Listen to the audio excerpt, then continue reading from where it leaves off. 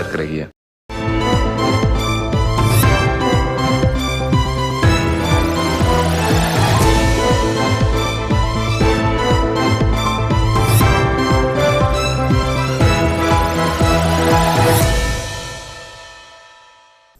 Namaste and welcome to Indian Diplomacy, a show about India's foreign policy, India's engagement with key strategic partners around the world, India's involvement in solving global problems, India's contributions to the emerging world order.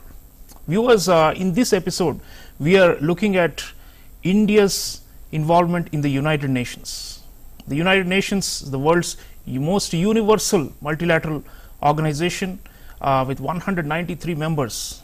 India, of course, being one of the pillars of the UN as it has evolved in the last 75 odd years.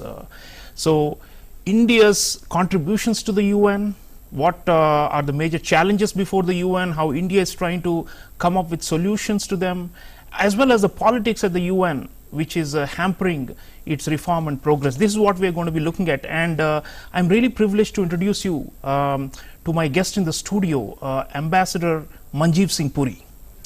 Ambassador Puri is a distinguished retired Indian diplomat who has been India's ambassador to Nepal and also was Deputy Permanent Representative of India at the United Nations. So it's a great honor for us to have him with us today. Thank you for joining us. Thank you. Ambassador Puri, when we talk about India and the UN, the thing that comes to mind the most is we were a founding member, 1945, even before India became independent, and the kind of ethos and civilizational values we have carried to the UN has made a huge difference. And there is almost a match between the core UN values and India's own philosophy and approach to foreign relations, right? We have coexistence, international cooperation, multilateralism, peace and economic development. All the core themes of the UN in many ways match our values, and I think that's one reason why we can say with a lot of proof that India has been like a role model member state, right? Always been constructive, always offering positive inputs to make the UN better. So your thoughts on how this match, India and the UN at the core values level, has really taken us this far? Professor Chaulia, thank you very much for inviting me, and thank you very much for telling your viewers up front that India was a charter member of the United Nations. I think not many people would know that 2 years back we celebrated a century of India's interaction with multilateralism. We were a founding member of the League of Nations too. Now, you mentioned various ways in which we portray our country, but may I make another suggestion? The most famous one, Vasudhaiva Kutumbakam, the world is one family, and that's what binds us and multilateralism, international governance. You know, I don't know how to say it, but the world, when it created international governance in terms of bodies such as the League of Nations, then the United Nations, perhaps we were the one country, even though we were a colony, it was understood even by our colonial rulers at that time that our societal impetus was such that we fitted the bill. And we have since then strived hard to be part of this particular thing. We were not grandfathered as one of the countries which, contributed to polarity at the United Nations for a variety of reasons. We were a colony among other things. But the fact is that we have our heart and soul with multilateralism and with the United Nations and the entire body of multilateralism as it exists today. And talking of multilateralism, Ambassador Puri, it's in crisis. There's no question about it. Large groups are not able to reach consensus. There's a lot of infighting. There's extreme resort to foul play in international conduct, and international law is being disregarded. Rule of law is under threat, and this is the time to reinforce the UN values, isn't it? And that's where India has been a consistent voice that if we forget the core purpose and the responsibility of the UN to the people of the world, then we lose relevance and we lose our ability to really keep the world order stable and secure. So the threats to multilateralism and our call for reformed multilateralism is really the core for us to be able to say that we are actually upholding or carrying the UN on one of our shoulders. you are very right that today the world is fairly dysfunctional. In fact, the Secretary General said it in his opening remarks when the current UNGA session started. But you know, dysfunctionality has been noted in the world since 1945. The first 50 years of the Cold War, what would you say? None of us used the word dysfunction. We accepted it. The UN was in paralysis. Yeah, we accepted that's the way. We are making this judgment call based on something that happened after the end of the Cold War, when there was one predominant leader of the world. So basically, I think we all need to understand that that phase of one single leader is now being challenged. Now, of course, most countries would say it is being challenged by one country to our northern and eastern side. But the fact is that it is all of us, the developing world, which is now coming to the fore. And therefore, the challenge to, let me say, the Western or the developed world's way of life, after literally 300 to 400 years post the Industrial Revolution, being challenged by those who were colonized, subjugated, you can use whatever expression, but a coming of age of the entire globe, and that results in challenges. Yes, currently we have challenges in a part of the world which does not have these connotations. It's an established power going into a smaller country but part of another established power, the European setup. And we are seeing that the world is not able to find, or rather the United Nations is not able to find a way forward. My own understanding is when large players play, to use expressions which are in a sense used very often, that great powers do what great powers have to do, well, they will continue to play the game. But it is for all of us to make the concerted effort to make them see that it is in their interest that not war but peace is what is waged. Absolutely. Rules-based order is at stake, and nothing less than that. And the cascading crises we are seeing, the UN is really struggling, but that's where India comes in. And viewers, I have a very interesting video clip of Prime Minister Narendra Modi speaking at the 75th anniversary of the UN, where he made some very critical remarks, but also spoke about India's vast contributions. This must be truly understood before we talk about reforms. So let's hear Prime Minister Modi on this matter. अध्यक्ष महोदय, जब हम मजबूत थे तो दुनिया को कभी सताया नहीं। जब हम मजबूर थे तो दुनिया पर कभी बोझ नहीं बने। अध्यक्ष महोदय, जिस देश में हो रहे परिवर्तनों का प्रभाव दुनिया के बहुत बड़े हिस्से पर पड़ता है, उस देश को आखिर कब तक इंतजार करना पड़ेगा। अध्यक्ष महोदय, संयुक्त राष्ट्र जिन आदर्शों के साथ स्थापित हुआ था और भारत की मूल दार्शनिक सोच बहुत मिलती जुलती है, अलग नहीं है। संयुक्त राष्ट्र के इसी हॉल में ये शब्द अनेकों बार गूंजा है, वसुधैव कुटुंबकम। हम पूरे विश्व को एक परिवार मानते हैं। ये हमारी संस्कृति, संस्कार और सोच का हिस्सा है।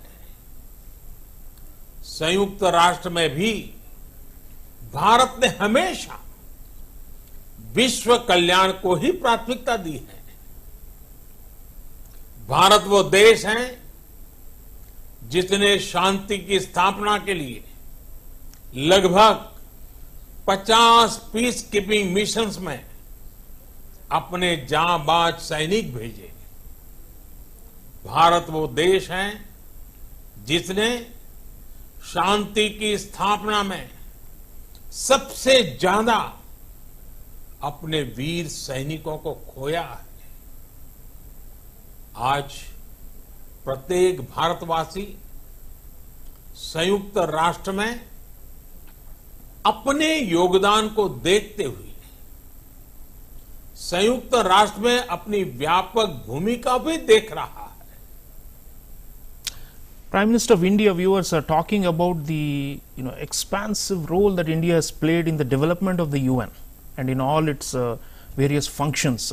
Ambassador Puri, no doubt our contributions are enormous, and it's not just financial, it's so much more, including we have sacrificed lives of our soldiers in large numbers. So when we think about India's contributions, peacekeeping, Prime Minister already mentioned that there's also economic development, there's environmental protection, public health, you name it, almost all the major global governance issues, India has played a constructive role. And you were Deputy PR in New York some years ago, and you've in many ways directed that active involvement in solving global problems.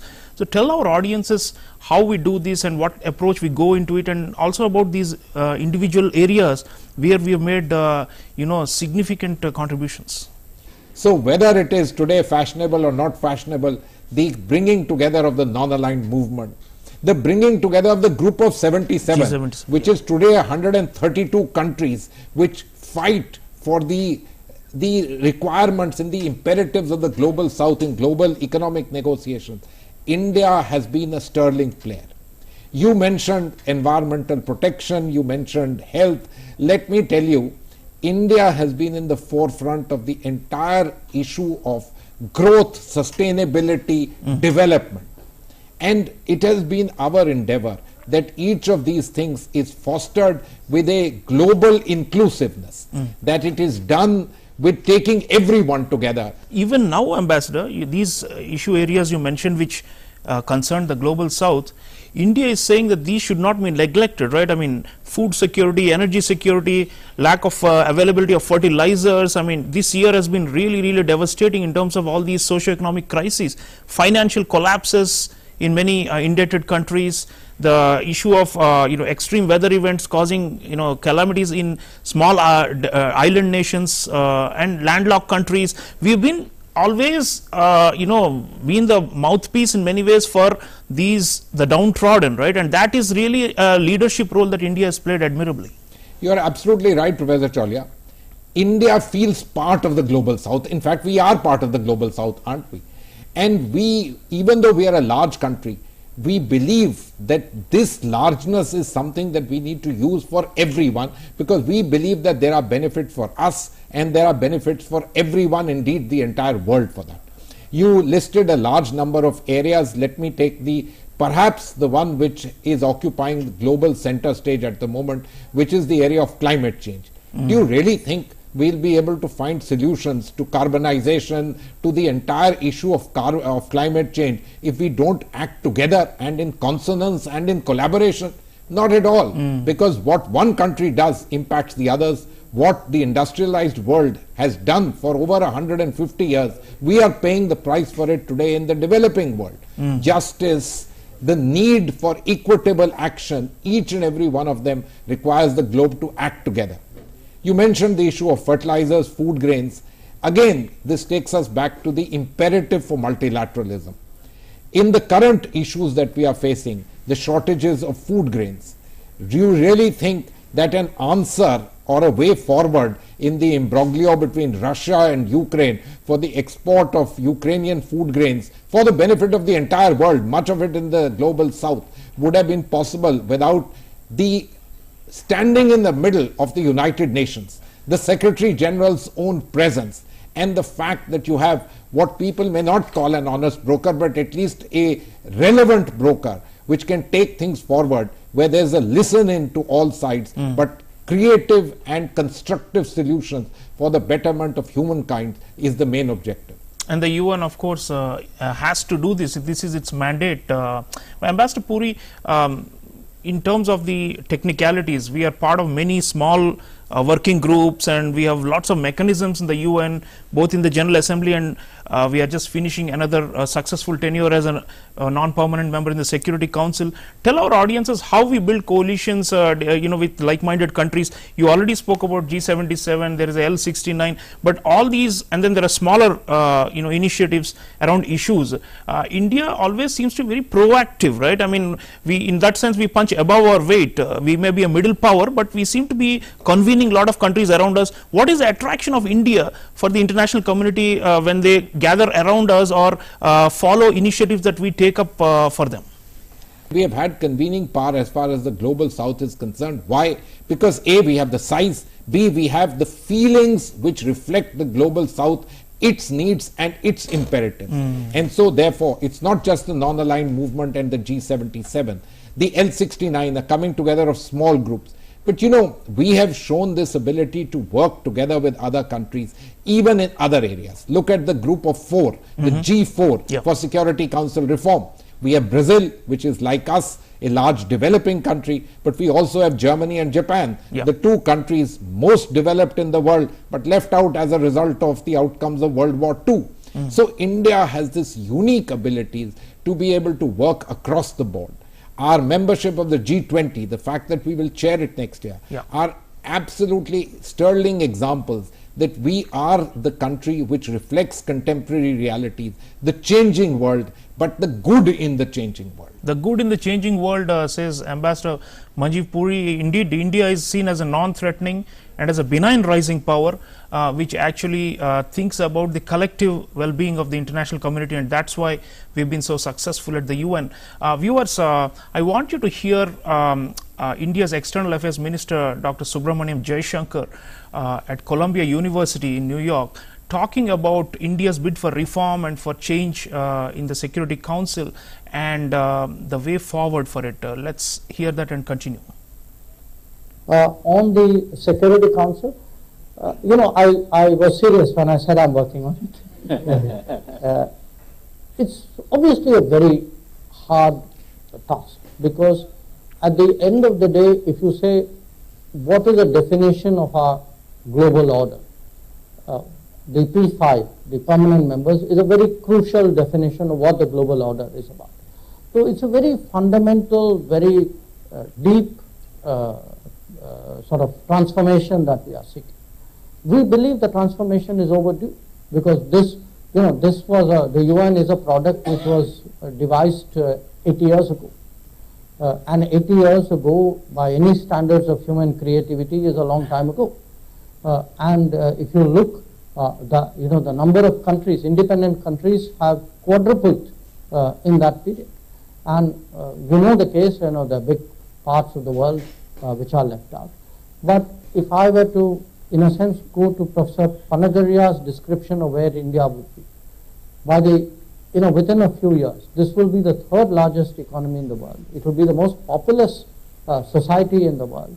It is a country which, to have such a country not there in the key global councils, I mean, obviously it's not good for us, but I would also urge it's not good for the global council in question. And I do believe that with each passing year, I sense in the world a greater and greater support for India to be there, because we do command today the confidence and trust of very large parts of the world. I do not want to compare it with the current P5, but I would at least say a lot of countries perhaps think that we speak for them with a high degree of empathy and accuracy. So viewers, India's External Affairs Minister talking about how year after year, cumulatively more and more countries are supporting India's deserving case to be a permanent member of the Security Council. Ambassador Puri, this is of course the holy grail. We have been chasing it for decades now, and the process is stuck. Clearly we have the credentials. We have actually through our own deeds shown that we are a role model member state of the UN. But then there are these naysayers, and Dr. Jaishankar was talking about how we will work hard on amassing more and more support. But the point is, in every region, be it for the G4 countries as a whole, there are the ones who are trying to pull us in the backward direction and not allow these reform initiatives to succeed. There is the so-called Uniting for Consensus group, and or better known as a coffee club. Now these in many ways they have played spoil sport. They have delayed things. They have, you know, just kicking the can down the road, and visibly we are frustrated, and so is the world as a whole, because the world wants to see change. I think if you ask public opinion also internationally, G4 easily will get the votes for being probably the most deserving of all, right?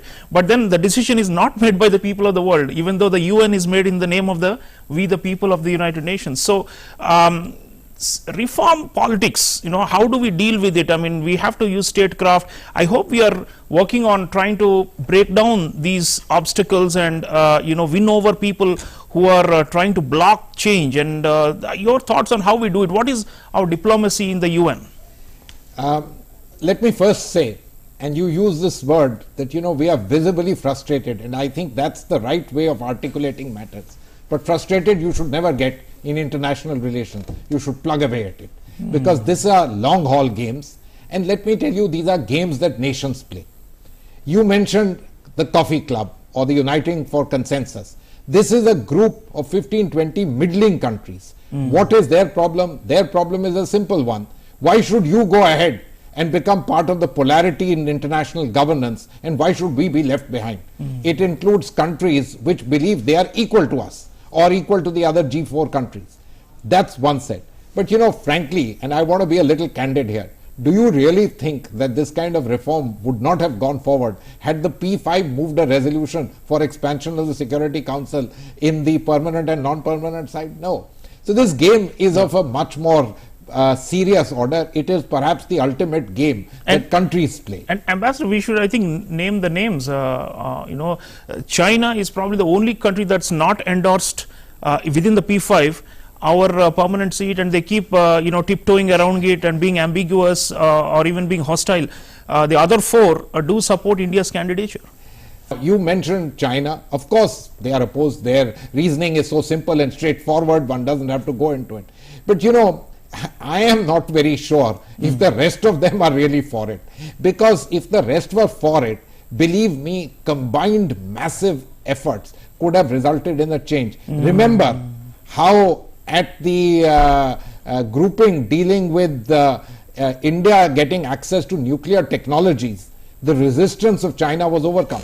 Yes. So these things happen, but my own understanding is that India is not just slowly but quite rapidly reaching a point where even the most naysayers would find it beneficial to have India inside with them.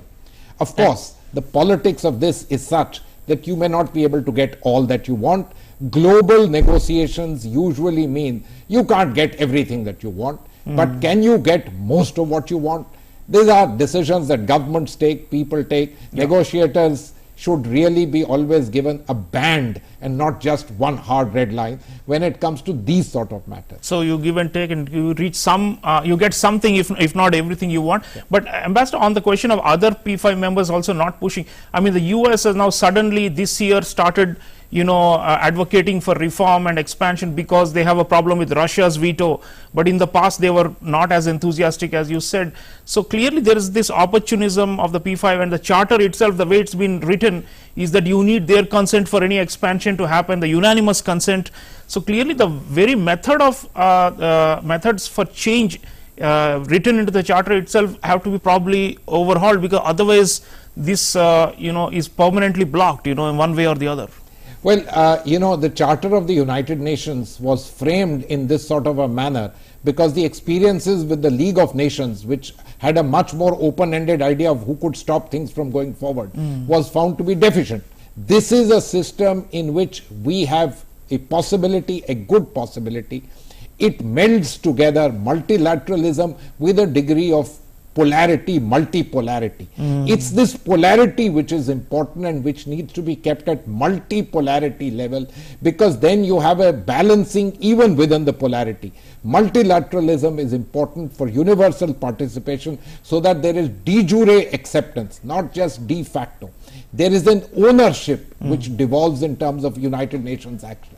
And that is very important. And for a country like India, which believes that the world is one big family, these are particularly important elements. Absolutely, absolutely. Ambassador Manjeev Puri, you was talking about polarity and the way international relations are conducted. The power as well as representation. These two have to be balanced for reform to go forward. Ambassador Puri, apart from just membership, we have also been advocating for a reform in the working methods and the approaches of the UN in all its vast terrain of issue areas on which they have field-based agencies and funds and specialized arms, and including even peacekeeping. How do we come up with such reform ideas, and how hard is it to reform just the bureaucracy and the working process of the UN, which is not to talk about representation at the top, but just the day-to-day functioning, because many people believe it's over-bureaucratized, is not responsive to people's needs anymore, and India has been saying, we need to transform the procedural aspects. Please tell the audiences how we do this. It has always been our belief that you need to be inclusive, you need to take the larger membership into account. But in reality, the most important decisions get taken in the small coterie, the P5, as was mentioned by the External Affairs Minister. India's efforts always have been broad-based all of this. Take the larger membership into account. I'll give you one example, one that I was personally involved in, the entire business of sustainable development goals. Yes. When the MDGs were formulated a good 15 years earlier, they were actually a result of good intentions but announced by the Secretary General of the UN. When it came to sustainable development goals 15 years later, we made a great push, and we were supported by the non-aligned movement, the group of 77, all developing countries, that these needed to be discussed in the General Assembly of the United Nations and then approved. And look, we have a set of Sustainable Development Goals, 17 of them, goals which reflect what the world still needs, not what are the priorities only of the developed world, as was all possibility would have happened. Now, you mentioned about taking things forward. I would like to leave with you one or two thoughts about areas which I think India should do more. One of them is, we have always been there, championed the global south and the voice of the global south. But now that we have reached a point where we are becoming the third, fourth largest economy in the world, we need to start stepping up our contributions to the UN, the main budget itself, and be more upfront about it. The second thing is, let us be very clear that the United Nations, while it might ostensibly run on the writ of the General Assembly and the general membership, in effect it is the Secretariat which runs the things. And we must start understanding that the United Nations is an intergovernmental body. It is not international government. We need to start following what the Western countries regularly do, what the Chinese have learned to do, and what several others in the European world, etc., do, which is start placing our people at key positions in the UN Secretary General. They are the ones who mold thinking in the organization, and frankly, in time, that thinking becomes, let me put it like this, the international agreed position. Absolutely. So influence is gained through administrative mechanisms as well. It can sound boring, but then the reality is day-to-day operational, at the level of field and the field-based, and as well as the headquarter-based people who are manning these positions. We need to have more Indian representation there as well, and not just in the Security Council at the top. So viewers, the sum of this discussion is that India has been a substantial player in the UN and in its evolution and development. There's without India, as our External Affairs Minister just said, the global councils themselves lose credibility and relevance. The point is, India ये विशाल है ना, इसका सब proper चलता है।